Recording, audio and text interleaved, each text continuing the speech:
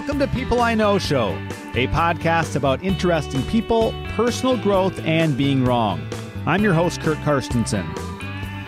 Regular listeners of the podcast through now 25 episodes probably notice that the people I know, the people I've had on the show so far, are from a variety of aspects of my life. Some family and close friends, some people I've met just a few times and don't know well, and anything in between, including some that come from a place nowhere near where I'm from. What they have in common, though, is that they're interesting to me, they've influenced my life in some way, and I have them tell me something they were wrong about. All while capturing a conversation we can always look back on and potentially cherish.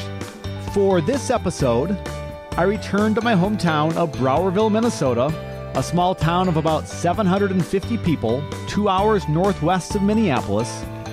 I was there a few weeks ago to help my mom celebrate her birthday. While in town, I had the opportunity to reconnect with an influential person from my past, someone without having this podcast I might never have reached out to like I did. On today's episode, I have a candid conversation with PJ Sutlief. He's the person for the last 20 years that I've considered to be my favorite teacher from high school. As you'll learn in the conversation, he and I haven't interacted a whole lot since I graduated in that class of 53 people from Browerville High School in 2001. PJ is now principal of the high school. He's fire chief in Browerville. You'll get a sense of how small Browerville is and maybe what it's like to live there. High school sports are a big deal. And New England Patriots quarterback Tom Brady made Browerville famous for a few days last year. I hope you enjoy learning a little bit about where I came from with my conversation with PJ Sutlief. I'm back in my hometown of Browerville, Minnesota for today's episode of People I Know Show, and joined by a former teacher of mine from way back in the day when I was in high school, PJ Sutlief. You don't have to say way back in the day. Well, it was way back in the day. I can't lie to anyone that might be listening to us here today. Hello, PJ. Hello, Kurt. Thank you for taking the time today. Sure. I'm trying to think back to precisely the time that I thought about having you on with me, and I think it was a few weeks ago when I was talking to my friend Steph McPhail for a previous episode of the podcast. She's a teacher, and somewhere during the conversation with her, while hanging out with her afterwards, I thought about I should have my favorite teacher from high school on, and that guy, that person, is you. There's a lot of teachers that I enjoyed, but I think maybe I've told you this before, but not a long time. You still come to mind when I think about my favorite teacher. So, well, I was expecting you to say my favorite teacher, but he died. So then you came along. No. Well, it's very nice to hear. It's like the teacher's dream is when somebody comes back and they say you were, influential in some way. So I'm making your dreams come true today? Yes. It is a good feeling. Yeah. There's really not a lot of reward for teaching aside from maybe that. And I'm trying to think back to precisely why I thought you were my favorite teacher and think that. And I know that most of my time with you as a teacher, maybe every class I had, was the current events class, which I took every year. That's maybe a class you can keep taking because you're talking about current events. So the material changes, but I think I took it 3 of my 4 years of high school. Yeah, you were in there a lot, and you buried your nose in the sports page most of the time, if I remember correctly. That's true, and I agree with that, but you were the first person to ever get me out of the sports page, which we had to for that classwork. You had to. You should be aware of what's going on around you. So that was the whole point of the class, and yeah, it's considered a project-based class, kind of like wood shop. You're not making the same gun cabinet, so you can take wood shop more than once. And colleges don't look badly upon that. If you take world geography more than once, colleges don't wonder what's happening. They look closely at those transcripts and find that? Yeah, they do sometimes. You taught that. I don't know if that class was here in Browerville before you arrived. I know that you arrived. It must have been right around the time that I became a freshman in high school. Maybe you were there a year before me. But that would have been late 1990s. Again, we're putting time on the scale, but it's the reality of the situation, PJ. I know. 1996 was my first year here, and I started teaching current events. I think probably 2000. So it might have been. No, it had been before that. Then. I was definitely a freshman, and I could have been a sophomore, but it was like 97-ish. 97, 98 was the first year I did that because I was 96, 97 was just American government and world geography. And why And how did you end up in Browerville? And where did you come from? I came from a lot of places. I was born in a little town like Browerville in southern Minnesota called Morristown. It's now part of Waterville Legion, Morristown. My dad was a local hero there, and I was born and raised there. And from there, we moved to Anoka because of my dad's job. So I got to see quite a bit of a shift from 19 kids in my class to 1,300 kids at Blaine Senior High. Then my wife got a job here in Browerville, and I just tagged along.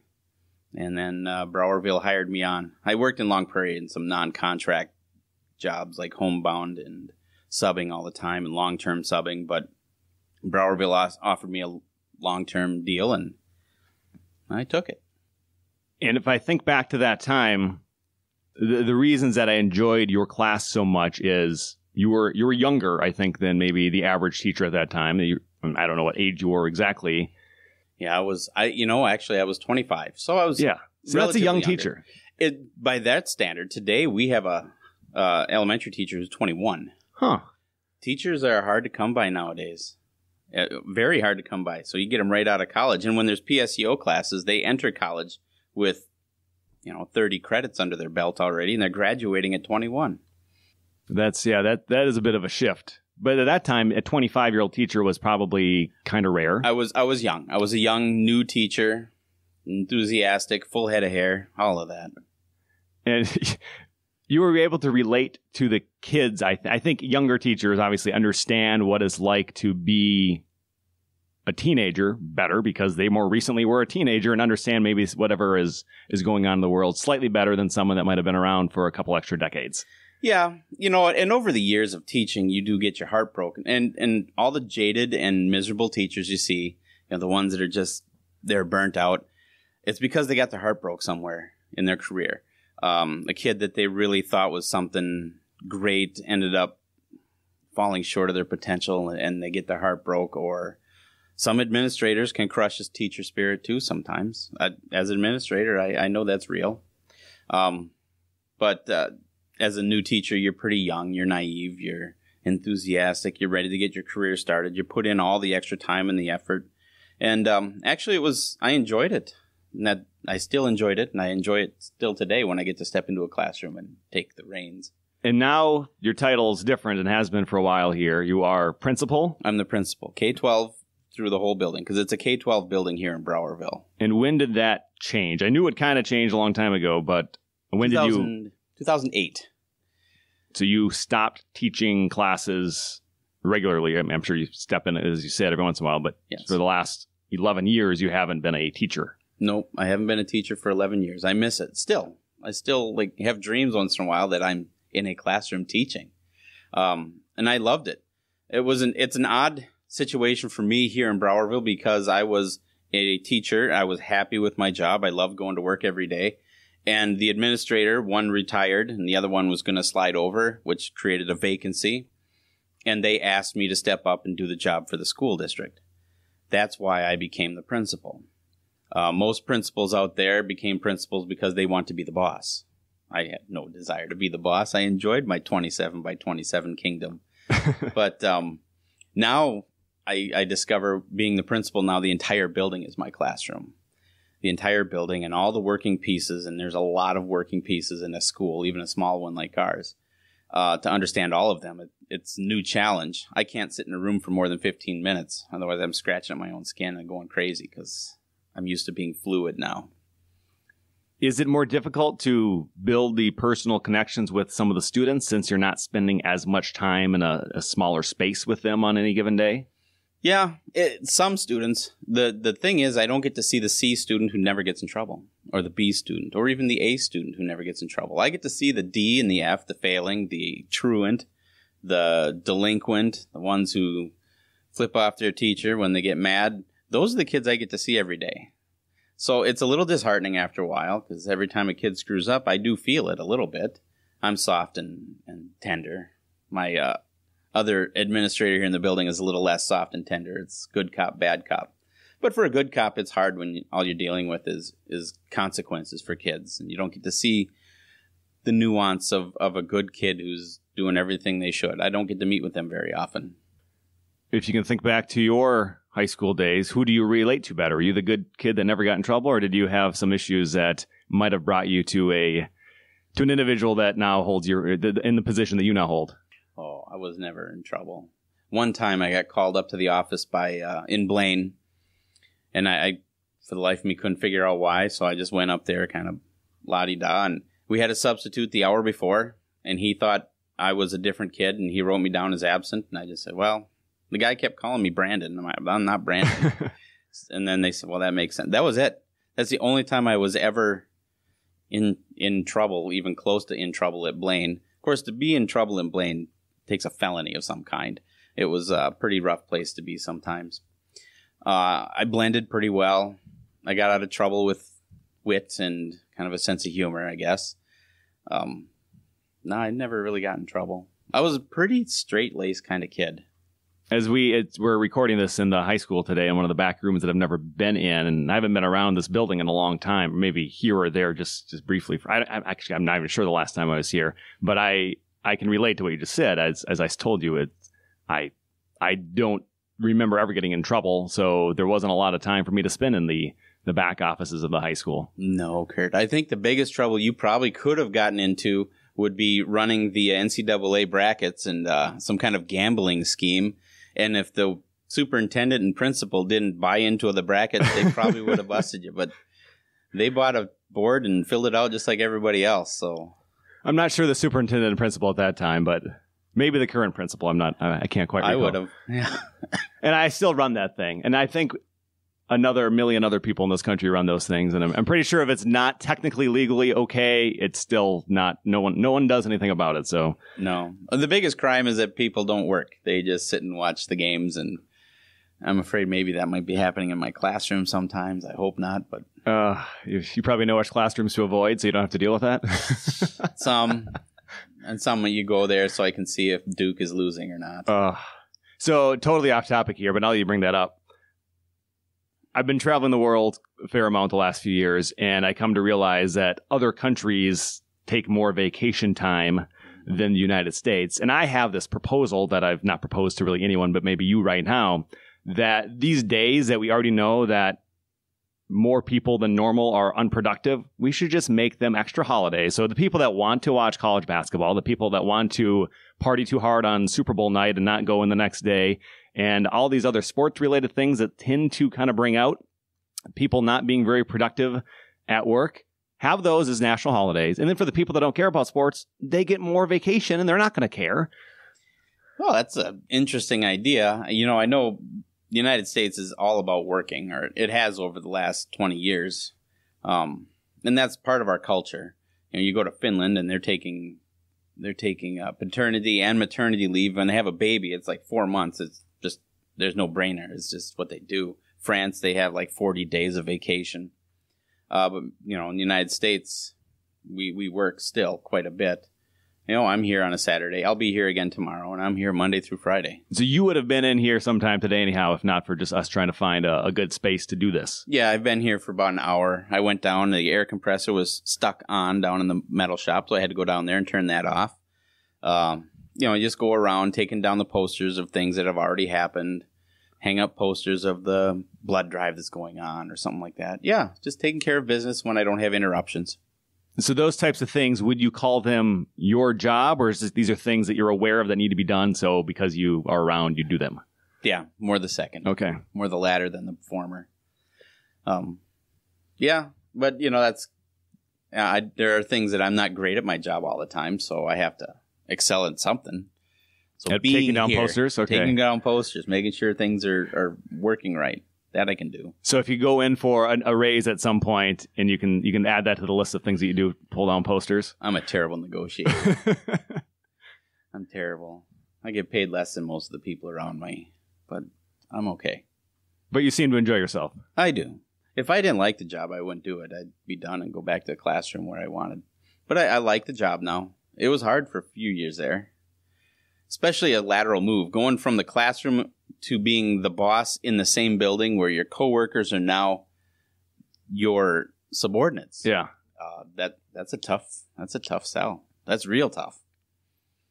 Does that change the way that even though you are who you are, and I kind of, you still seem like the same person to me. Does that change the way you're forced to interact with individuals because of this role, or do you try to just be who you are and never let that change? You still got to be you. You can't put on a fake you. You'd be exhausted by Friday afternoon. But it does change your relationship. The staff here has always been good, and there's always been kind of a cohesiveness between the administration and the teachers here for years. That's kind of why they called it the magic on the hill. When I was in Long Prairie, they didn't like Browerville much because Browerville did whatever they wanted. They seemed to, it just said it was just, they did whatever they wanted. And then it was even more frustrating because they said it worked. And they just called it the magic on the hill. Like I said, how can Browerville go golfing? We still have a week of school left. And Browerville's golfing at the golf course down the road. And they just like grumble and swear a little bit, the principal down there at the time. And he just says, it works for him. It's magic on the hill. And when I got offered the job here, I was like, I want to be a part of that. And now so when I was here, one of the neighboring schools, Eagle Valley, was a big rival. And as of a number of years ago, they started to cooperate in sports. And now recently the school district there has dissolved, so there's some of those students and teachers are now here. So that's one thing that's changed drastically. But the other thing, and Browerville's always kind of been involved in some sports with Long Prairie, but now maybe a few more sports, and just recently, within the last couple of weeks of the time of this recording, if I understand it correctly, Browerville won its first ever team state championship in cooperation with Long Prairie and Grey Eagles High School. Yes. We have just one pairing with Long Prairie. We had track for a while. We had golf for a while, but there's some personality conflicts between the two schools. But wrestling works, and you're not going to mess with something that's working. The boys got together, and they created the team. I can't remember how many years ago that was. Probably 5 years ago. And they've been very good since. We have a non-teacher who's the coach, Jake Lawrence. He lives just 2 blocks from the Browerville school here. His kids come to Browerville. And he started coaching, and this group started in the elementary, and we even had some Eagle Valley kids back then who came over to this wrestling group. So when they got up to 7th, 8th, and now 9th and 10th grade, they're powerful. And they went down. They took over first, ranked number 1 in state in the guillotine back in December, and they never let go. And then they walked into the state tournament. I can't say they walked through it. The scores always look like that, but wrestling is kind of like that, where the scores don't really show how close it can be. But they dominated the teams and came back with Browerville's first team championship. We've gone to the state tournament in football, girls basketball, volleyball, all in the last 15 years. We've been to all those tournaments. This is our first championship. And I've been to a number of those since I've been living in the Twin Cities, which is 6-7 years. I would pretty much anytime Browerville would come to the state tournament in whatever sport, even though I barely know anyone anymore, I would show up. And maybe those are some of the times occasionally that I'd maybe cross paths with you briefly and say hello, because I haven't seen you in a long time. But I do remember this, of going to these state tournament games. Even though I'm optimistic, because I'm naturally optimistic, we never win anything. Well, we're always... in football, I'm going to use football as an example because we've been a football stronghold in the area and then in the conference for, 20 years, 30 years maybe. But we're never bigger than the opponent, and we're rarely faster or stronger. But it's just the discipline among the kids. And it's kind of a thing about the kids. It's a culture here. Is when you go out for football, you're all in. And you do what the coaches say, and when they say start with your left foot, that's what you do. Your technique has to be perfect because that guy's bigger than you. Mm-hmm. And it works because we win. But once we get down to the state tournament or down where outside of our conference, we run into other competition. We are now getting kids who are bigger and stronger, and they also have the technique and the discipline and the strategy, and they end up beating us. We got down there and met Caledonia a couple years ago. At the U.S. Bank. In fact, we were the second game to be played on U.S. Bank Stadium. Oh. It was 9-man was before us, and then it was our game. If I possibly might correct you here, wasn't it Rushford Peterson? Oh, I'm sorry, Rushford Peterson, down by Caledonia. Yes, it was Rushford Peterson. I remember that game. I showed up to that, and that was unfortunately, one of the worst. It was a trouncing. Oh, bad. There was one, and that's where we ran into guys who were bigger, faster, stronger, and they had the technique and the discipline and the strategy, and we were just beat. I mean, even the coach can tell you by halftime, he says, boys, we're not winning this game. He was pretty clear about that. But we got to be there. And actually, it was through a lot of upsets up here in the sections that we got there. We've had very talented, very strong teams. We've had teams where we were almost at the same size or maybe bigger than our opponents. But we ended up running into Monoman when they were running through their big power. Or we ran into New York Mills when they had their big team. Or we ran into Pillager when they had their big team. But we were always there. And then, not Caledonia, Rushford Peterson, they had this one guy who was, he was a phenom. He was strong. He was a tremendous runner. He was disciplined. And I believe he went to Michigan State for track. So that's hard to beat. And that's a school that is in the state tournament basically every year. Rushford Peterson is very strong. Yeah. So, yeah, but at least this time the wrestling team was able to bring that home. So what was that like here then? What did you do? What did this town, Browerville and Long Prairie, not the same town. Was there a town event and was there a school event to celebrate, or will there be still? Well, they had afterwards, and wrestling's kind of different because the team state tournament was on Thursday, and then individuals were Friday and Saturday, and by Saturday night they're exhausted and the kids are just like, no, we don't. We just go home and go to bed, and they don't want anything. When they won the section tournament in Minnewaska, Browerville has started, and I'm not sure how long we've been doing it.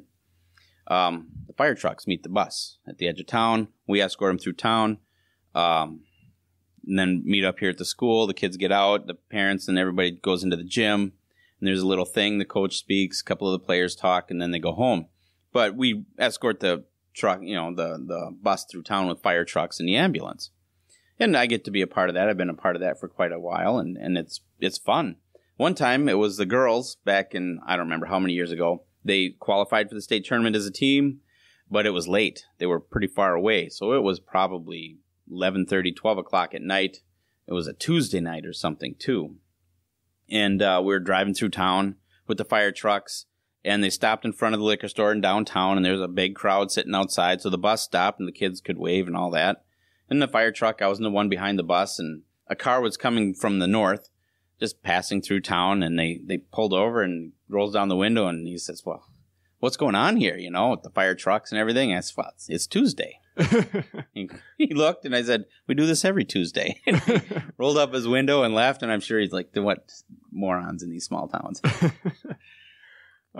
Good sense of humor. Well, it was fun, and the guy next to me thought it was hilarious. It's Tuesday. This is what we do on Tuesdays. But for a while there, we went to state in basketball and football team and the wrestling team. And, we seemed to be running the trucks a lot. And then when we paired with Eagle Valley, we inherited a speech program. We inherited a one-act play program that the year that we had the girls going to the state tournament, the boys going to the state tournament in basketball, the one-act play went down to the state competition and won that. So then we had fire trucks coming up. For we said we do it for sports, we do it for our arts. Of course, yeah. We do it for everything except for FFA. If you win the poultry judging, we don't run the trucks. But we run the trucks for those guys too. Oh, that's cool. Yeah, I haven't been around here for those things in a while, but of course I've seen the whole town basically shut down to go to the state tournament events on a lot of occasions, which is always pretty neat to see the support in this city, especially, and maybe big cities they do that a little bit too, like and the big and similar amount of people. But here it's really everybody seems to get behind it. It's a town identity, I suppose, in some ways. It's nice, and in in this town in particular, the community and the school really meld together well. The school supports the community whenever it can. Those are little things that people just don't see when the city's doing its big city project. They need the school to take care of something. Goes out of our way and it's an expense, but the school says we're going to do it for the city. The superintendent gritted his teeth. I said, we got to do this because the city supports us. We got to support the city. And they go back and forth very well together. The community has been very supportive of the city. I was talking to a neighboring school a board member from a neighboring school district a few years ago, and he said as much as they hate Browerville, and he said they hate Browerville, but it's because when they drive through here on a Friday, you walk downtown and people are wearing orange and black, the school colors. The people do. They're just, going about their business, but they don the orange and black. He says the community loves this school, and the school the community. You can't make that happen. It's just wonderful that it does, and we just maintain that relationship. You came in here as an outsider, however many years ago that was. Now, at what point did you, assuming you've kind of decided this, that you decided this would be your home long term, and you would be a part of this community until maybe you're done with your working years? Yeah, that was 23 years ago we moved here. When I first started here, it was a stepping stone. We're going to move on. But this is the best place to raise a kid. This little community, or little towns all around. This is a nice place. It's very Norman Rockwell-esque. It's got some Mayberry appeal to it. We're not perfect by any stretch of the imagination, but it's a nice place to raise kids. So it was probably about 99. After a couple years here at the school, I said, this is a nice place to go. It's a nice place to have kids.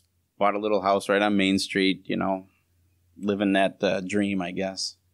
And you moved here. How many kids in your family? I have 3. And how many siblings? I had 6 siblings. There were 7 of us. I'm the oldest, and then it was Jolene, Bernadette, Brian, Benjamin, Derek, and James.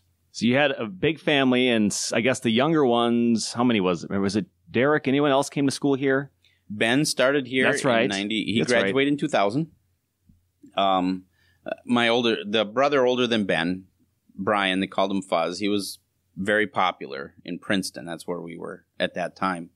Homecoming king, starting running back in the state tournament football team, starting defenseman in the state hockey ranked team. And, he was a local hero down there, and Ben was very quiet. He lived in the shadow of Fuzz, and, by no fault of Fuzz, but Ben seemed to get lost. And, we had a house. I had an empty bedroom. I said, Ben, you can come up here and try a small town. And he really enjoyed it, and he flourished. He went out for choir, mostly because of 2 girls. But he went out for choir. He enjoyed that. He went out for theater, the one-act play we had back then. He went out for football. He never would have in Princeton, but he went out for football. He did these things. So Ben started here. Then my family moved up from Princeton to find some stability because my dad had a stroke. He was 39 when he had his first stroke, and he couldn't work anymore. So then they were just looking for some place to go, and they brought Ben and Derek and James. And it was, I believe, in your current events class in my freshman year of high school where I first met Derek when he came to this town. And I was maybe one of his first good friends in this town. And so I guess we'd have been in school together for about, probably it was 4 years. And I don't know, we were always friends. I don't know if I was one of his closest friends by the time we departed here. But then, as I guess we get to a sad moment of this, thinking back on my life, he died at a young age a couple years after that. Yeah, he died at 24. Derek was a bit of an outlaw. I mean, if you knew Derek, you knew he was an outlaw. But he was kind. I can say that. He didn't always follow the rules. I remember going out to my mom and dad's house and going toe-to-toe with my brothers, Derek and James mostly, for some of the stupid things they do in the school that I'm working in. Yeah, so it made for some awkward family moments there. But in hindsight, we have another guy named Dennis, special needs guy who lives right up the road, and he still talks about how Derek was always nice to him. And other people weren't nice to him, but Derek was nice. So I'm relieved to think that, granted, he was an outlaw, and he drove me crazy when he was here, and he did things I wouldn't approve of, I suppose. But he was kind. He was. And I tell you, when all is said and done, if people can say that after you're gone, you've had a pretty good life. And how's family life now, I guess, if you want to talk about it a little bit? I've met a number of your family, I think, because of, Derek's funeral. And then I know I think your dad passed away a couple of years or not too long after that. And I was around your family a fair amount back in the day, but now I haven't been around anyone in a long time. Oh, the family's all right. When Derek died, my father was diagnosed with cancer in the fall. And the fall of 2006. So you're going through the grieving process. It was a late-stage cancer, and he had the strokes when he was 39. So he had a lot of health problems, and he was only 57 at the time. And so we're going through the grief process and in that process of accepting mortality with your father. And then on Christmas Eve, 2006, it was about 11:30, Derek just tipped over in a chair. And they started CPR, and people came in from all around in Faribault. Sheriff's deputies, off-duty, everybody came in to try to help. They only lived 100 yards from the emergency room at the hospital, but it was too late. They said nothing they could do would have saved him. So Derek died on Christmas Eve, ruined Christmas for a while. And then my father was just crushed, and 9 weeks later he died. So, yeah, the family took kind of a hard hit. And then, Dad's gone. Mom is doing okay. She's in assisted living in Northfield. When Derek died, and when you lose a child, it changes you. And it changed her. And then, of course, Dad dying 9 weeks later just didn't help anything at all. So Mom's in assisted living in Northfield. My brother's in Northfield. Ben, he's a prison guard.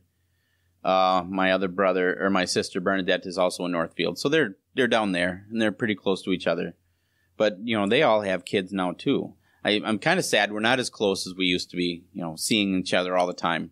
But that's because they have kids, and they're creating their own tight nucleus. So, I did the same thing. I have a boy who's 25, a girl who's 21, and another boy who's 17. So, I know what it's like to be running around and doing stuff with them, and you just don't have the time to drive to Northfield or Rogers or St. Michael all the time. Wow, I hadn't thought about what age your kids might be. So you're getting close to the time of your life where you're not going to have any children living in the home. At least, I guess I don't know where they all live, but at some point here, you're going to have a little more freedom, perhaps. Yeah, you and your wife to do different things with your time. Empty nest syndrome, they call it. The oldest boy, 25, he's in the Army. He's Army National Guard, but he's full-time. And he's shipping out. So he doesn't have his own apartment. He's going to wait until he ships out. And then when he comes back, he'll buy a place. But he's stationed, or he goes to work every day at Camp Ripley. And he's a lieutenant. So he's an officer. He's kind of a career guy. My daughter's in Bemidji. She's graduating this spring. And she has no idea what she's going to do, but she wants to stay in Bemidji. She likes it there. And then Christian James, my youngest, he's going to Bemidji next fall. So that's about when we'll be empty. I don't know what I'm going to do with myself. But I stay busy. I'm the fire chief here in town. And I'm helping run the ambulance crew as well with the ambulance, which is 2 different departments. So all that stuff keeps me busy. Yeah, that does sound very busy. So you're the principal of the high school and the fire chief of the fire department. And the fire department, for the people that are listening that aren't from a small town and don't have much to do with a small town, it's probably a lot different than a big city fire department. Yeah. Fire department here is volunteer. So we have teachers and principal, and we have shop owners and mechanics and bankers and stuff like that. I mean, it's all walks of life. And that's what you are. You run a mechanic shop or something. You're an auto body place. But when the pager goes off, suddenly you become a fireman. Mm-hmm. And you have to run down to the hall and jump in a truck. And we get called out to all kinds of things. In large cities, departments, you are specialized. You do entry, or you run the pumper, or you drive a tanker, or, you have a job to do. Maybe another job, but that's about it. Here, when the fire pager goes off, we get called from soup to nuts. Missing person, we got to walk through a swamp looking for somebody, or something's on fire. Big structure's on fire. We've had 3 aircraft accidents in my time on the fire department within our district. We've had the Land O'Lakes plant exploded on Thanksgiving a few years ago. I mean, it's just all kinds of things. Then do you find yourself in situations where you are addressing something kind of important at the school, and then something slightly more urgent happens where you need to just put whatever you're doing here aside and leave? Sometimes. The superintendent, the school district, again, the school and this community really blend together. The district has an understanding that if something goes on that requires me to leave here, I will leave. If it's something that, say it's a medical lift assist, they're going to go help the ambulance lift, we have other guys who can do that, who aren't at work. But if there's CPR in progress or something is pretty big, the district has agreed to let me go. And another teacher we have can also go on these fire calls. because, the board said one of these days it might be my house. So, the two work together.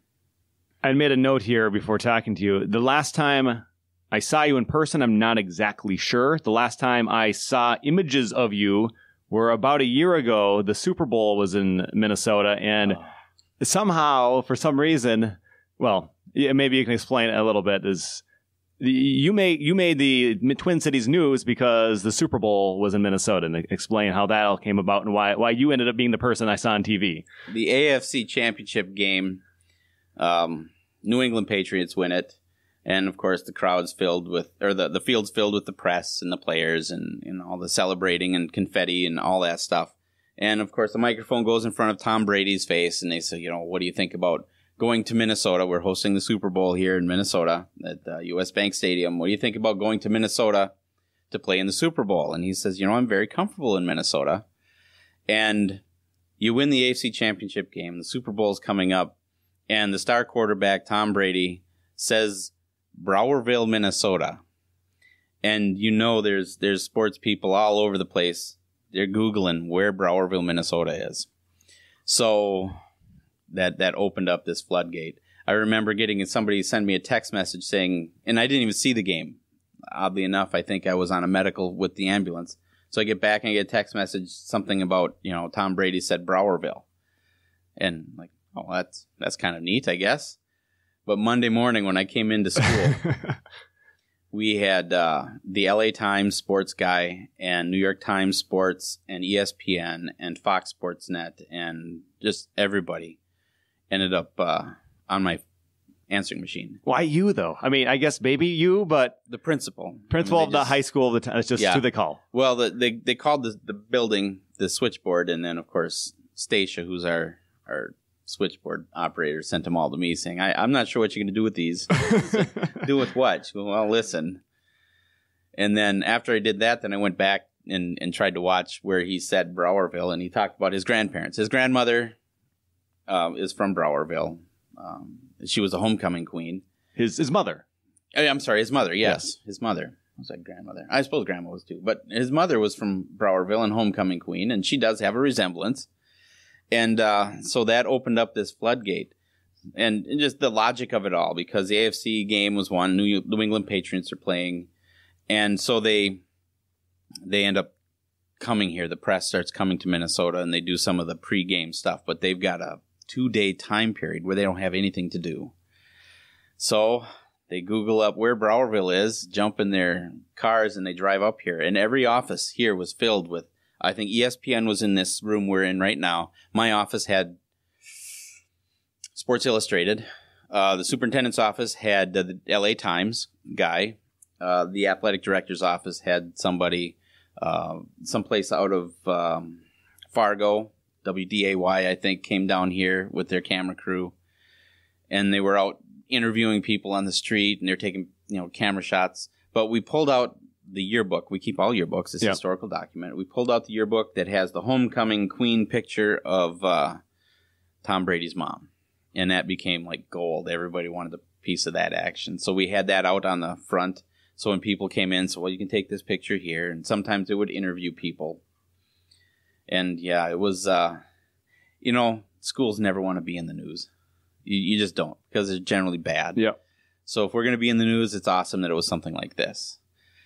And then I don't know, I might have said something stupid, like, you put a helmet on this lady and she's going to look just like him. And I was like, oh, great. I'm going to have Tom Brady or some of his mooks come down and just beat the crap out of me. That never happened, though? No. I was waiting for offensive linemen to come in here. You know what? You bad mouth. See, if you're trying to be funny in every situation, I guess sometimes you're forced to say something that maybe you shouldn't have said. Might be stupid. But, it was fun. It was exciting. The kids get to see ESPN. They wear the ESPN logo on there, and after a while, the kids realize what's going on. It was fun. It was kind of neat to be in the spotlight for something kind of trivial and kind of fun. But for Monday and Tuesday, because Monday night they had the press thing where they got to interview all the players. So between Sunday and Monday, we had the circus here for a while, and it was fun. But I was kind of glad it was over by Tuesday. Which, of course, all of us from here, living here, know that story that his mom's from here and a lot of the extended family still live here. Mm-hmm. And that was, Super Bowl 6 or 7 for Tom Brady, and they just won it again this year. But suddenly, after all these years of Tom Brady being best quarterback in football, Super Bowl champion, Super Bowl every few years, or, a frequent Super Bowl participant, suddenly that happened here, which was, I suppose, just the coincidence of the game being in this state. Yeah, that was a coincidence. I was actually kind of hoping the Vikings would have been there. Yeah, me too. But, I remember when Tom Brady played for, I think it was Michigan. Yes. He was Michigan. And I remember talking to some of their relatives are here, and they said, well, we're going to go down and watch Michigan play the Gophers because our cousin plays. And I thought that was pretty amazing. Hey, your cousin plays for Michigan. Well, then, that was just a stepping stone. Long before he even played a game in the NFL, it was the front page of the Browerville Blade, which I'm not even, does that exist anymore? The hometown newspaper, did it combine with They've kind of combined an area? with the Independent News Herald out of Clarissa. One of the first time I ever heard of him was front story Browerville Blade before he'd ever accomplished anything on a national scale. And and to play football at Michigan, to be a quarterback in Michigan is huge. I mean, that right now, you look at Tom Brady and he's got a handful of rings and stuff, but to be a quarterback in Michigan or any Big Ten school is really quite something. You have to be something special to be able to play that position there. So, when I heard he played at Michigan, I thought that's pretty impressive, And then, of course, the draft. And I don't think he was even drafted very high. He wasn't Johnny Big Money Manziel, with all the promise. No, yeah, he was late round pick, kind of an afterthought. I think he was very fortunate to get into the New England Patriots somehow or other. And I don't know. What we see on TV is what they project. It's their image. Something in that organization wins. Mm-hmm. Something there is winning from top down. Something there. Their organization is a winning organization. There are those organizations. They win. Something about it. I'm hoping it's top down. I imagine that's what it is because I'm on top here, and I'm hoping I can do that for our school. But there are those schools, even in small towns. They're always winning. People hate them, and it just fuels the fire. Edina, the old story, the old saying, state hockey tournament just happened, where outstate they hate the Metro, and the Metro hate the privates, and everybody hates Edina. But they win. Mm-hmm. They're always winning. There's something there, something about it. St. Michael Albertville is kind of becoming that way too. They're the state football tournament, state wrestling tournament, everything. There are those schools. Minneota's one of those. Girls basketball's down state tournament. Boys basketball, their wrestling program. Although they didn't get to the state tournament, they were ranked most of the year. They're very good. They beat us in the state tournament for football recently. There are those schools. They have a culture of winning. They have a culture of success. And I think it's not just high schools, because I can see that in the pros. Aaron Rodgers is great and all that, but would he have been great if he was the quarterback in Minnesota? In that organization? Was it Aaron Rodgers, or was it the organization that he got to be in that created him? Hard to say. And we can never know how it could go a different way, but I think you bring up a really good point of the structure, the people around you have these influences on us as individuals in ways that maybe we don't even recognize. But it's so important to have people around you that really know what they're doing and want the best for you and are able to get it out of you. Because I think us as individuals, we can't do that much on our own, knowing that we need these influences to continue to inspire us and help us to make the most of what we're doing. At least that's what I'm trying to kind of figure out as my life goes on. I think I've got a lot of things figured out, but I need the right people kind of saying the right things at the right time to really help me get the most out of myself. You're as good as the people as you surround yourself with. I mean, that's kind of a political thing. I met Amy Klobuchar last spring, about a year ago, and the senator is a senator, and I taught government and all that, but what you don't see is that Amy Klobuchar is at the top. Just her office has 25 people, and she tries, and when they get elected, they go down there and they try to surround themselves with the people who are the best at their job. Amy Klobuchar is a Democrat, and of course she's running for president. But if you've got a Republican legislative assistant, but they're a rock star, I don't care. You're a rock star. I want you working for me. And they're jockeying for all these people when you get in there. So you are as good as the people that that you surround yourself with. And that was kind of what she said. So I'm working hard to get the best people around me so I can do the best job I can. And that's the case just about anywhere, socially. If you're any endeavor you have. In a public school, my job is to get the best teachers I can. I don't, we advertise like everybody else, but I've kind of taken the offensive. I'm out recruiting. I'm calling up somebody saying, hey, we've got a really nice school here. You're very good at your job. We want you here. So far, it's worked out pretty well.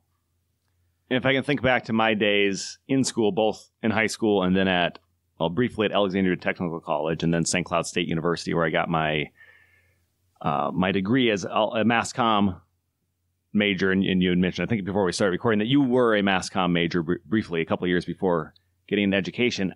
During my educational days, like, it's so easy to look back now and see how I wish things kind of were different so I could have done more, been better.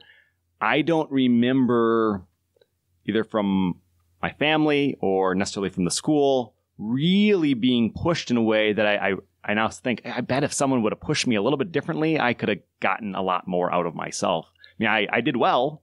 I was an A student. It came pretty easy, which I think was part of the problem. That is a problem. We have A students, just like a natural athlete who goes into high school sports, and they get to coast on their natural athleticism. But once you enter into the next level, say you want to play in a college level, you have all kinds of other natural athletes. Now it's the ones who work hard, the ones who they have to grit and fight through everything. Those are the ones who are successful. The difference between somebody who's a success and somebody who's a failure as far as physical ability goes isn't very big. It's that little twist in their head that keeps them from losing. They hate losing. They always want to win. They want to be successful. And that is the difference. And, it's hard to do this in schools. Public schools we can't really push kids very hard because parents come after you like a ton of bricks. It gets hard. I believe it. The thing that I realized later is I was just trying to get A's, and I got A's, so I thought I was doing good, which to me is totally backwards from what I should have been. Learn as much as you can. Find ways to enjoy learning. Learn whatever it is you like learning about, and continue to learn. With that, you're probably going to get some A's, maybe some B's, maybe some C's somewhere, but it's way more valuable to your life to just have this desire to soak in as much information as possible and keep it in your mind and not just dump it off because you just passed the test. Well, that's something we usually get about 23 years old. Yeah. 16-year-olds, they don't see it that way. No. Yeah. Do you say you have two teachers, both teach English 9 or English 10. One is hard, has very high expectations, but the best you're probably going to get is a B. The other one, you're going to get an A. But you're not going to get pushed as hard. Mm-hmm. Which classroom is filled? Yeah. Why is that? That's part of the problem. And that is a problem. And you try to tell kids, and they fight. They fight tooth and nail so they can get the A. They want the 3.8 GPA. Frankly, and I have a kid who's graduating now, and I think his grade point average is pretty good. I really don't even know. But he's pretty bright. I think he got a 28 on the ACT, which is not nationally renowned, but it's pretty good. He's learned a lot. He's pretty good at what he's doing. My hope for him is that he learns resilience. Take the C and hate it, I suppose, but learn and be humble a little bit. Straight A kids are great, but I don't know if I would hire a straight A 4.0 social studies teacher because he's going to be teaching kids he can't understand because they're not 4.0 kids. Mm-hmm. So yeah, there's a lot more to be learned than just worrying about your grade. But I see resilience as kind of a thing that I really fear kids aren't getting anymore. They don't learn how to be resilient. They don't learn how to overcome obstacles very well.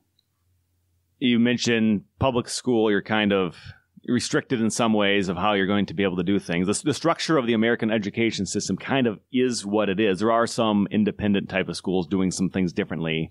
If you could make some changes to the public school system that you're really, even as principal of a school, you're not in a position to make right now, what are some things you'd like to see from public schools sometime down the road when we're able to make some of these changes? grade inflation is a thing. It'd be nice to be rid of grade inflation or just restructure grading. We're an A, B, C, D. There are other things. There's standard-based grading that's out there. It's getting a lot of traction now.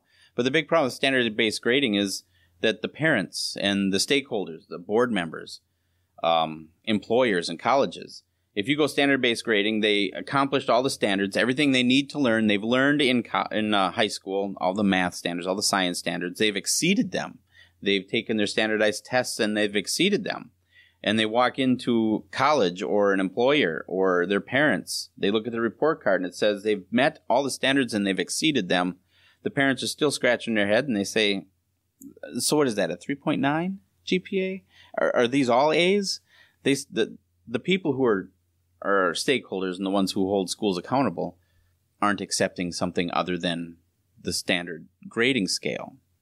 So that makes it very hard to change. And honestly, public schools are constantly in motion.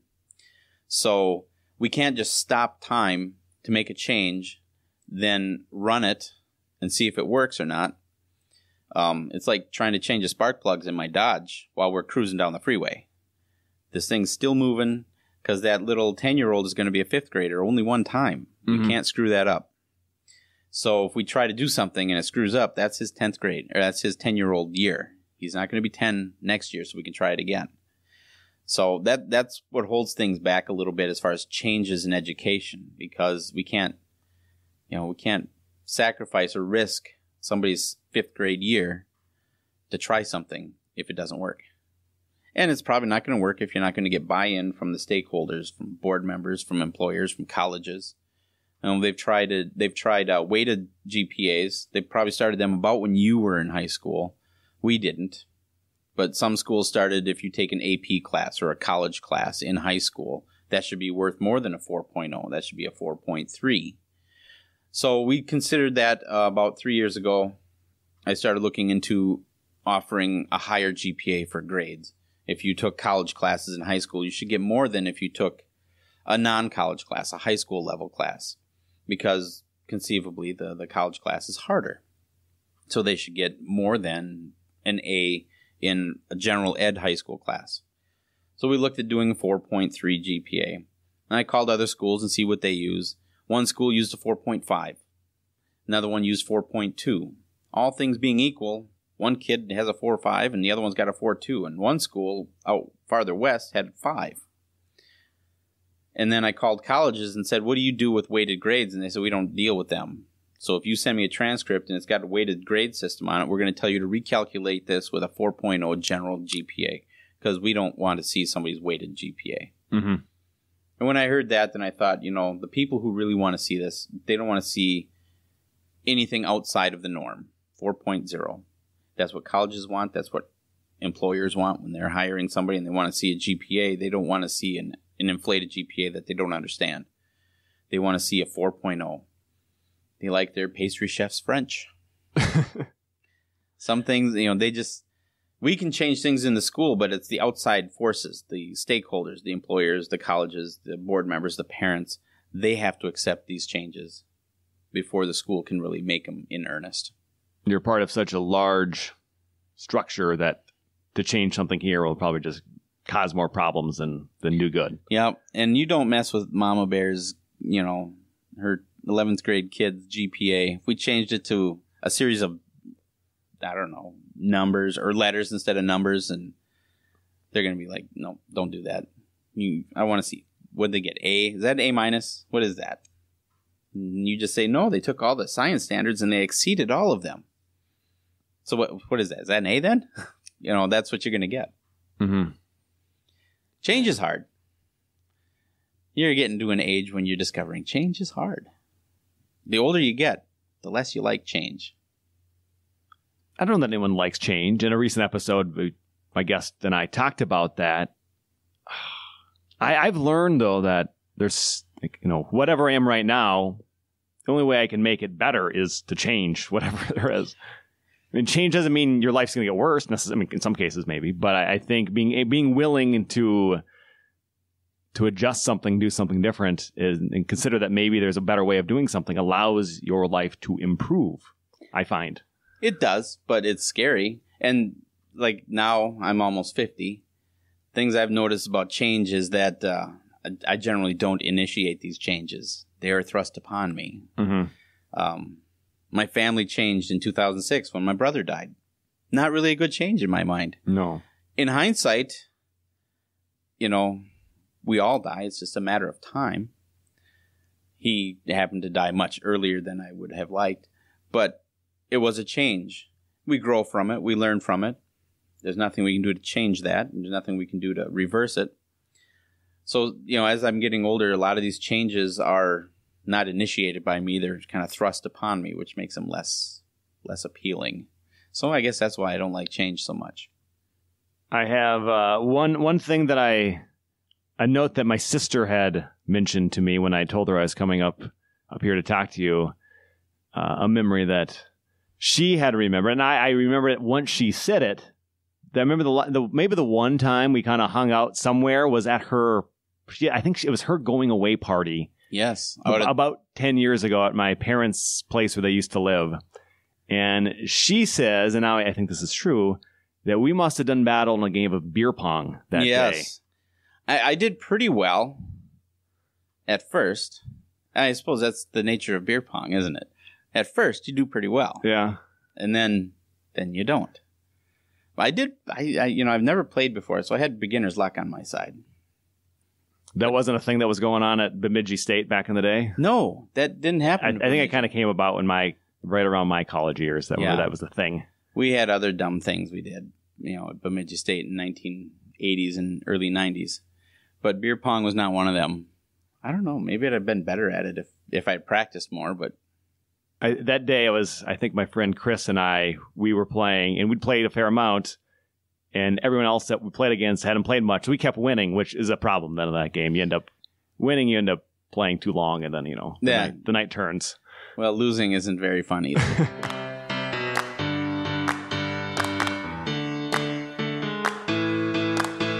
It's now time for my Being Wrong segment, and I ask all of my guests if they can think back on their life, something they've started doing differently, thinking about differently. What can you now, PJ Sutlief, say that you were wrong about?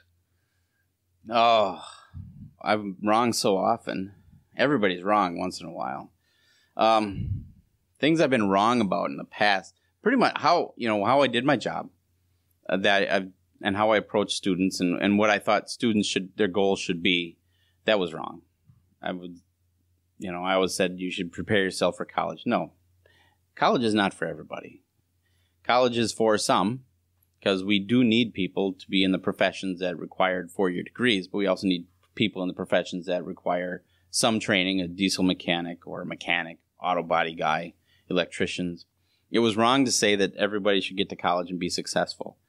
If I could go back in time, ultimately the goal for everybody is happiness, that you're doing what you would like to do, that you're happy. When I was teaching in the classroom, my happiness was teaching, but that wouldn't be the happiness for everybody there. It shouldn't be the happiness for everybody there. I know I had mechanics in there. I know I have a lawyer now that I talk to on occasion on the professional side of things. And she was in my classroom, so that's kind of sad, actually. She became a lawyer. So I was wrong there. Just how you guide students. I always thought behaviorism, consequences, and punishment, that's not really a very good way to go about things. I like it here, but I might be changing where I live here in a few years. You never know. So you're never set in your ways then? Oh, I'm set in my ways. There's no doubt. I've lived here for 20-some years. I like going into a store and knowing everybody, or pretty much everybody that's there. Having a standing order at the downtown conference center. I walk in, I said, "Can you give me the usual?" I can actually go in and say I would like the usual, and they know what it is. That's kind of fun. But I agreed to take the principal job because I could feel myself getting a little tired teaching, doing the same thing, American government and the chapters. I really loved it. And I did kind of try to keep up with things. But coming up to the office was a change. and I miss teaching, and when I retire, I'll probably go back and teach part-time. Just I'll walk in and say, hey, pay me the least amount you legally can. I just want to do this. So, yeah. Going through change, I mean, you talked about change in your earlier podcast, you said. You resist it, but you crave it at the same time. Kind of like a 13-year-old resists consequences and boundaries, yet they crave them and need them. And they really, truly want them. It's hard for them to accept it. That's where I am now. I'm going to finish my doctorate at St. Cloud State University this fall, I believe. Oh, really? Yes. I'm just finishing up in fact, just before I got here, I'm working on chapter 4 of my dissertation. And I'll start chapter 5 here next week. So, hopefully, knock on wood, that's a bugger. But I'm hoping to finish up my doctorate and be done by November next year. And then I don't know why, I don't have any goals in mind, but I'm beginning to open my mind up to the possibility of doing something else, which is absolutely wild change for me. I thought I was going to stay here and retire and grow old and all that, but yeah, the possibility is there that I would go someplace else. So you had to get a master's to even have your current job, but so then at some point you decided, you felt compelled to keep on going in education to this moment, which you just described, that you're not even sure why or what you're going to do with it. Yeah. I got my master's just so I could be a better teacher. And then when I was offered the principal job, then I went back to school for 2 more years to get my principal's license, which is you get your master's and it's 2 more years of school for your principal's, called a 6th-year license, I think, or 7th-year license. And then that would be the beginning part of a doctorate if you wanted to do that. And it was kind of like, if you've got gold status and you're great and you think that's the best at the club, I've got gold status at the club. And then you find out there's something called a platinum status. You're like, I want that. And I don't know what it is, but I want that. And then you get the platinum status and you hear that there's something called a double platinum status. And you're like, wow, I want that. I got my master's. That was nice and all. And then I got whatever the principal license is, a 6-year license. And then just that last thing, because there's nothing beyond doctorate. That's it. So I thought, well, I want that now. Just that next step. Now I don't even want it for anything, just to complete it. I've never not started. How does this work? I've never started something and not finished it. I've never, EMT class. Of all the classes I've taken, I'm working on my doctorate, but of all the classes I've taken, that EMT class was the hardest. That was brutal. The test was just, it hurt my head. And it was high stakes, as much as we bash high stakes tests, they're reality. There's the medical boards, there's nursing boards, there's EMT. That's a hard test. When I took that test, I was determined I'm going to finish this thing, a couple swear words in there, I suppose, but I'm going to finish this thing. And fortunately, I was fortunate enough to be able to do that. And so now this doctorate, now that I've started it, I've got to finish this thing. It's hard because, ambulance, fire, kids in school, and being the principal here, it's hard to find the time for it. But, now it's just personal drive to finish this darn thing. But once I get that, I imagine there will be doors that I don't even know exist that might open up. Mm-hmm. Which means that I have to open my mind to the possibility of leaving my comfort zone a little bit. That's where you grow. You don't grow outside of, or within your comfort zone. I don't think you can really grow that much. That's what I found. No, I mean, it's a comfort zone, and I'll fight tooth and nail to stay there because it's comfortable. Mm-hmm. Just like laying in bed in the morning. It's comfortable. But nothing gets accomplished if you don't get up and get out there. So, right now I'm comfortable, and that's just fine. My last kiddo is graduating from high school, so the comfort zone is a very good place to be. While he has a stable home, he knows that I'm there. He knows that mom's there. He knows that this is his school. This is his hometown. Moving around a lot, I never had hometown. I can't look back and say, I said I was born and raised in Morristown, but then I moved to Anoka, and then from there we moved to Princeton, and for 1 year we were in Illinois. So I can't say that's my hometown. I graduated from Princeton, but I only went to school there for 9 months. I went to Anoka my freshman year, I was at Blaine. My sophomore and junior year, I bounced around a lot. So I wanted to be sure that my kids have a hometown. They have their home school. Mm-hmm. So, and you get to come back to your old school and talk about, when you went to school. I don't get to do that. I went to Blaine for a couple of years. I was at Anoka for a year. I was in Morristown until 4th grade. So that's something I wanted to produce for somebody else.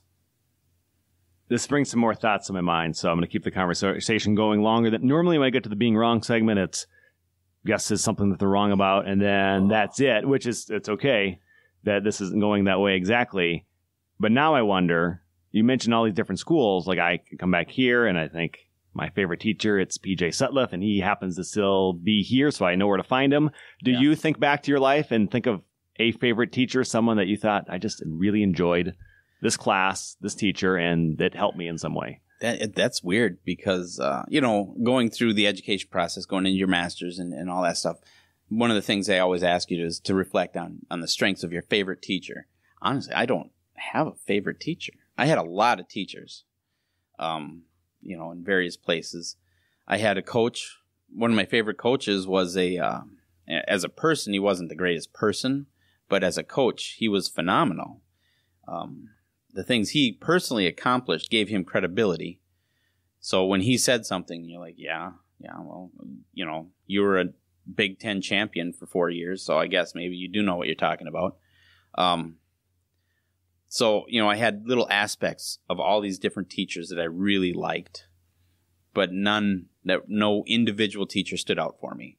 I had a Spanish teacher who was consistent. Every day he started with the same, as Spanish classes are, started the same, routine. I love that about him. I had another teacher who had a very strong personal relationship, very smiley, happy all the time. I love that about her. So there's different things about different teachers I remember, and there's things that I did not like about some teachers, and I guess maybe the collective unit, the Platonic ideal. If you understand Plato's philosophy of ideals, it's the ideal chair has all elements of chair, just in the ideal of chair, but no physical chair can embody all of those ideals. My Platonic ideal of an ideal teacher is a combination of Mr. Cry's Spanish class and Miss K's Spanish class and Mr. Gabrielson's social studies class and my college prep history class teacher, Mr. Dahl down in Blaine, and Mr. Lehman, my 4th grade teacher. All of those positive qualities embody in my ideal. So I guess I had a ideal teacher, but it's not a physical body. It's a collection of them. And my least favorite, but I prefer to look at the good ones. Yes. So then your classroom, did it become these things? Were you able to actually bring that together? Was it as realistic as you had hoped it might be? Some of them. Mr. Dahl always carried a stick, a plastic baseball bat. He used it as a pointer, and then he just kind of banged around stuff. And I don't know if it was for your class, but I later on started stealing a yardstick from Rigstead, our math teacher. And then, so I banged stuff around, and I'd use it as a pointer, and I kind of remember Mr. Dahl. That's what he did. And then the little fun things that Dahl did, that Miss K did. I had one of them big puppet monkeys, and I called him my geography monkey. And for one day, I would have my geography monkey teach the class. Stupid, but it's different. It brings life to the class. Social studies is boring. Oh, everybody knows it. That's one of the nice things about teaching social studies is I can't assume anybody here likes this because they don't. They will like history after they've lived long enough to see how history is created. When you're 17, you're living for today. You're living for tomorrow. You're not really looking back and seeing how your life is part of the timeline of history. Once you hit your 20s and 30s, you look back and see how history is formed and how you are a part of it and how you see it. Then it becomes real. And then you look back and say, I wish I paid more attention in history. It's like, well, you're horned up and 16 years old. You're not thinking anything history when you're in my class. You know? Oh, that's funny. It's true. It's brutal. And I've always known from that, because I was bored in history class. I hated history class. I was much more interested in the blonde who was next to me. And if she liked history, well, I like history. That's kind of how it was. And I knew that. And going into the classroom teaching it, I knew people don't enjoy history yet. You have to lay a foundation down so when they start seeing how history is formed, then they can go back and touch and start connecting some of the things that they learned in class and seeing how they work together. And then they can start creating their own fabric of history, or at least in their mind. That was part of teaching history. Nobody liked government. Nobody still likes government. So there's no way to make that fun. You just know that going into it. But I think you do make things fun. I guess it was fun to be in your class, even though no matter what we were learning about wasn't necessarily fun on its own. That's why I liked it. It was fun to show up to school, to go to that class and look forward to it every day, which is, I think, if you have that mindset that I enjoy being here, then you have a chance to learn something. But for the kids, for the people just in life, when you show up wherever and you don't want to be there, you're screwed. You're not going to learn anything. You know, I had a teacher, my ideal teachers, and one of the teachers I remember, him saying this all the time, and he would, not all the time, like every day, but at least once every 3 weeks, he would say, I love doing this. I love being here. I love this. And even if he was lying, he said the words, I love doing this. It sinks in. If they love doing this, that starts off, that's that top down. If the leader says they love this, then the people underneath will start to love it. And maybe that's what they do over New England Patriots organization. But when that instructor says, I love this stuff, I love history, I love studying it, I love learning it, I love teaching it. And when he does that, then suddenly I love sitting in here. It's infectious. And so when I walked into the classroom, I had to love it. And sometimes I got bored with it. So I had to create the geography monkey. And it was helpful that I had one girl who hated the geography monkey. It freaked her out. So, of course, I had to do it more. She just hated that thing. It was creepy. I still have it. It's in my back cabinet. I started carrying around this stick, and it was kind of fun. And it was fun because I had a relationship with their math teacher. So I would steal a stick when he was off for lunch. And I'd bang around, and sometimes I'd break it, so I'd have to tape it up real good, go back into his room when he wasn't there, stick it in, and take a different one. And after a while, he noticed that a lot of his sticks are broke. And then the kids tattled on me, because that's what they do. And that was fun, too. He had a kiddo, opened up a pencil sharpener, spilled all the shavings everywhere. He was messing around with it. So then he made the kid go out. 2 kids were actually doing that. They tried fixing it, and it just made a bigger mess, and he just lost his marbles and said, hey, listen here. You go in, you get the vacuum cleaner, and you vacuum my room. And the other kid stood there and goes, you are going to go vacuum Sutlief's room. So all of a sudden, I'm sitting teaching history class, and this kid walks in, not a word. Just walks in, plugs in the vacuum, and starts vacuuming in the middle of my geography class. It's like, and this has to be from that guy, I don't know. And, he didn't say a word. He finished vacuuming, wrapped up the cord, and just walked out the door. And, that's the sort of thing that kids will remember. They'll remember that. They'll remember the one thing I'll hold on to very dearly, even to this day. I've been wrong about a lot of things in teaching, and I've changed my ways a lot, especially as I've taken over as an administrator. But one thing is certain, is that kids will define you by a moment, by 2 or 3 memories will define your classroom. You say I'm your favorite teacher, and it might be based on 5 observations that you remember fondly. You don't remember every day, but you remember those 5. I went to a graduation of a kid I had in class, and he said, Mr. Sutlief, I really liked your class. He said, I didn't know much about you because I was new. He says, I didn't know if I'd really like you at all. But this one time, and he based his entire opinion about my teaching. He sat in my class for 172 days. And he remembered this one time when one kid was picking on another kid about his new haircut. And the other kid was quiet and kind of meek and timid. And the first one was he wasn't a very nice kid. Mm-hmm. And he's picking on him pretty harshly. And I kind of lost my temper, and I let him have it. And I said, somebody who's got a haircut like yours shouldn't ever speak about anybody else's haircut because you look like a moron. Sit down and shut up. I just let him have it. And he just sat there. And the kid I was at his graduation, he says, that day that you picked out so-and-so for picking on this kid, says, from that point on, you were my favorite. And that's all he remembers. He doesn't remember a darn thing about geography. You probably got a D. But you walk around, you're going to be defined by a moment, maybe a couple moments, or you've been in my class for 4 years or whatever, so you have quite a few more moments.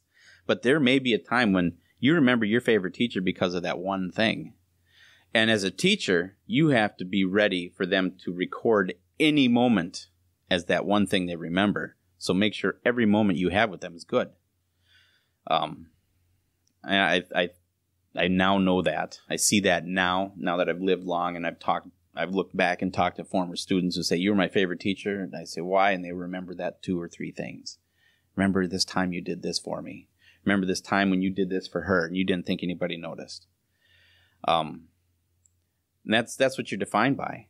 It's scary that you go to school 172 days, you work hard, there's somebody who goes and does everything right, and you make one mistake, that's what they'll remember. But if you do that one thing, that's good. So you better make sure you're doing more good than you do things you're not proud of. I've done plenty of things I'm not proud of. I've made mistakes all over the place. For my birthday once, I just met a girl at the door and said, you got to go to the office. She goes, why? I said, it's my birthday.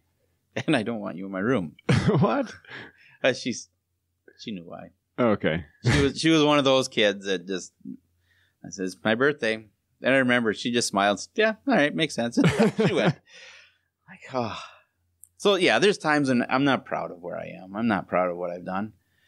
But if you don't make mistakes, you don't learn stuff. That's true. And adolescents, they make a lot of mistakes. Hard for teachers and hard for adults to remember that. All of us come from making mistakes. And the influences of today on these kids, I think, makes it harder and harder to be that age probably than it ever was. Kids are the same. Kids are kids. They want to be popular. They want to be liked. They want to be accepted.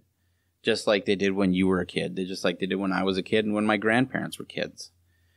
However, they have infinite access to information. Infinite access. That's what they have now, is infinite access. You buy them a $1,000 phone, give it to them, and just hope for the best. Mm-hmm. They can look up how to make a bomb. They can look up all kinds of horrible sex things, and I don't even know what a podcast is, and I'm sitting on one. That's the last thing I wanted to get to before we finish the conversation, and I guess we'll go to that now. So you just mentioned, though, that there might be memories, like the one, I don't remember any specific moment from your class, probably because my memory is getting worse and worse as I got older. In fact, one of the more recent times is in Browerville, I contracted Lyme disease, and my memory has been worse ever since then. I'm healthy now, totally, but I felt my brain like doing some weird things when I got Lyme disease. So maybe a year ago I would have had a memory, but I don't anymore. But I do just remember it being a fun class, a fun learning environment, unlike not every place was like that. Some places you go in, it's just like everyone kind of didn't want to be there, and that's not ideal. So thank you for providing a fun environment. And even if you have bad moments that maybe you did have at sometimes, far more often it was good moments and fun to be there. So thank you for that. All right. Well, thank you. I'd love to say I did it for the kids. I didn't. I did it so I wouldn't get bored. Yeah, but that works then. It worked. And then you mentioned the podcast thing. We talked on the phone last night briefly to set this up today, and you really don't know what a podcast is, which it seemed like, which is okay. And that's what I'm realizing. I like podcasts. I listen to lots of podcasts. I started a podcast, and as I'm trying to make this thing grow, I realize, people don't know enough people don't know what podcasts are or don't give a crap about them and aren't. If not everyone's going to listen, not everyone needs to listen.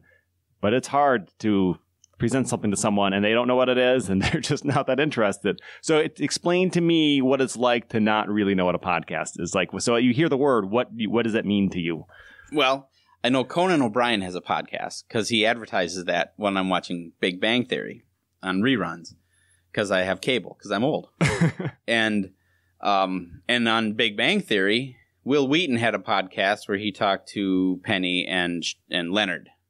And I'm thinking this is like a remote radio show that you access on the internet. That's kind of how I'm picturing it in my head. And I know I hate the sound of my own voice, as most people do. I sound like James Earl Jones in here, but I know what's coming out doesn't. No, it does. This is James Earl Jones with me today. Luke, I am your father. Wasn't that real? But I just picture it's like a radio show that's web based, and you can replay it or something. That's my guess. Yeah, it's an audio program that if you ever listen back to it, of course, you could listen to the website where some people that maybe have never listened before but knew that you were on, or you told some people are listening to this right now, and you can listen from the website. Or there's all kinds of apps that people listen to these on, and I'm sure there's an app already on your phone. I can't say I'm sure. It's quite possible if there's one already on your phone, or very easily downloadable. One of many that you could listen to this and listen to other episodes. And a guy like you, especially if you have some more time coming up very soon, all the kids will be out of the house and you're going to have a little more time. I found there's so many things interesting to listen to on podcasts. And it's been a part of my life for several years now, just to hear other people, their stories, what they've learned, whatever topic that I like. It's all out there. So I think it's exciting that there are people that haven't found this yet, haven't discovered that while you're driving around. I don't know how much driving you necessarily do, or while you're getting ready in the morning, or while you're making your breakfast, or while you're going for a walk. There are things to learn that could be presented to you in audio form, or entertained by, or whatever else they do for you. But there's so much out there. It's a really big and growing industry, and I think that's kind of the way the world is moving, because people are always doing something, and to sit and read a long book takes too long. To read an article, it's a way to capture information, entertainment, while on the go. And this is my first best attempt at it with the People I Know show. Well, I'm glad I'm a person you know. It was kind of fun. I'm probably going to have to look up at least this one, to see your podcast here. I'll avoid the one of mine because, like I said, I hate my own voice. It sounds terrible. But, and I don't drive very much. I can see these things being pretty popular when you have to commute from Maple Grove to Minneapolis. The few times I have to drive down the cities, I hate everything. I hate everybody who's in front of me, and I pity anybody who's behind me. It's just terrible. Traffic is horrible. How do you do it? I don't get that. I tend to avoid those times of the day where it's worst. Ugh. We have to go down the cities, school stuff, sports games, conferences, and it's just brutal. I see my family. I leave like at 10 at night because that's the only time that I can drive through there and not just hate myself. And I used to do that all the time. I don't understand. But I think a podcast would at least take the edge off. You're listening to something. Some people enjoy their commutes because that's their time to be able to listen to whatever shows that they like listening to. Believe that's a real thing. When I was a kid, I listened to 92 KQRS Tom Bernard, who, you probably heard of him. He's down there. Long Prairie Boy. Oh, I might have known that once and then forgotten. Probably did. He... back when you were in school, you probably remember when Browerville High School canceled Halloween. You don't remember that? Why? Because the Fargo Dome section finals was at 5 o'clock.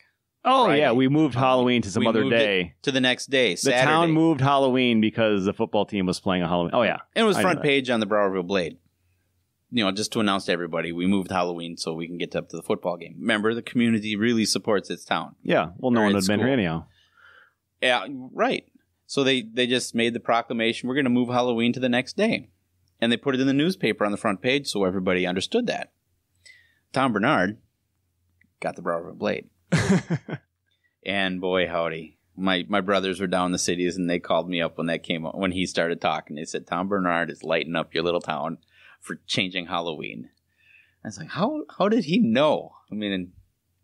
But yeah, he's from Long Prairie. His mom lived there until she passed away. And he knew Browerville very well. He went out to Browerville, came up here quite a bit as a child. So he talked about it once in a while when I was down in the cities. So when we moved up here from the cities back in 1994, I remember that about it anyway. And people like those morning shows. I think people can kind of get addicted to with their favorite radio show personality. So yeah, the podcasts are that, except some are live, some are radio shows. I think the first ones were radio shows recorded so you can listen to later. And then people realize, well, you can just record a radio show that never actually makes it on any radio station, but serves the same function, and people can listen to it whenever they want to. It's on demand. That'd be nice. An on-demand radio show. That's what it is. That's what a podcast is. So now you know, and now people listening to our episode for the first time ever listening to a podcast now have a slightly better understanding of of what it is. Well, I'm glad I could be there for it. Yes. Well, thank you for taking the time today on this. I know you got a very, very busy Saturday going on today. Nah, not really. Okay. Well, I'm back in town for my mother's birthday, and it's nice, I think, every time I come back to maybe see some people from my past. And thanks today for it being you, PJ. Well, that was nice to be here. Thank you. Thanks for listening to People I Know Show. A link is in the show notes for the Tom Brady Browerville news story that PJ appeared in last year that we reference in the conversation. Links are also in the show notes for the People I Know Show Facebook, Instagram, and YouTube accounts. Please subscribe or follow those accounts when you visit them. If you'd like to help me make the show grow, leave a rating and a review on Apple Podcasts or anywhere else you are listening. Subscribing to the podcast and interacting with the social media posts and other content online also helps. Please also encourage at least one other person to listen to this episode or a different episode, or you can share your favorite episode on your social media page. And feel free to email your feedback directly to me, Kurt Karstensen, by using the email address peopleiknowshow@gmail.com. Thanks for listening.